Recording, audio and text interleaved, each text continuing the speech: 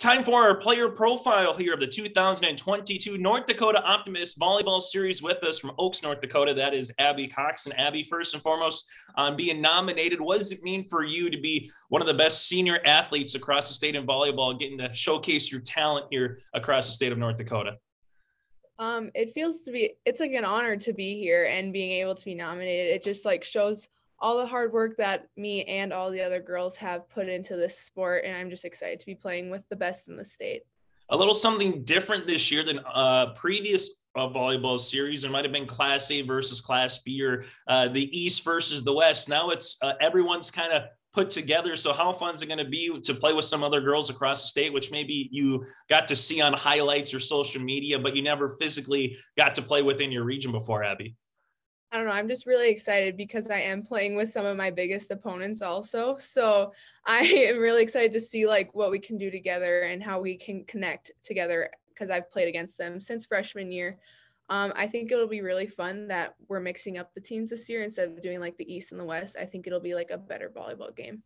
You mentioned about going up playing with some of your biggest oppositions. Is that going to feel weird, at least for a week, knowing that that was always the girl that I was trying to beat? Now all of a sudden it's someone that I'm trying to set or help out, on the back end? Yes, that'll be definitely a little weird feeling because I've been playing against them since freshman year, but I am really excited to see what we can all do together because we are one of the best in the state. When you go back during your time, favorite volleyball memory, is there one particular one that stands out in Oaks, or is it maybe something a little bit different for you, Abby?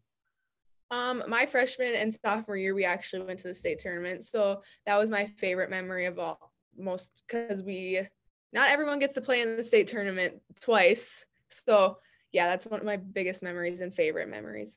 For you moving forward, what do you hope to learn, or what did you learn from your teammates and coaches from on the volleyball court, or even off the volleyball court, as you kind of, get to your next step in life here, Abby? Well, I've always thought like volleyball is not just a sport in my eyes. Like I've met a lot of my best friends in this sport. And I think being able to be like a great volleyball team, you need to have connections with everyone on the court. With these connections, it'll definitely make you connect easier on the court and make you win those games. Without that connection, it just really isn't there.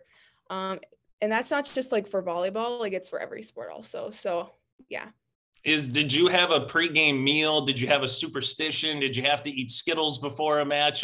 Was there anything in that nature? No, not really. But one thing me and my team have done since freshman year is we have dance parties before every game. So it just like keeps us loose and ready for the game. If you could go back to your 14-year-old self, or if you were talking to an 8th grader or a freshman who's just kind of getting in the ropes, so to speak, of being a varsity athlete or getting into that high school program, what would be some words of advice, or what would you tell them? Hard work definitely does pay off.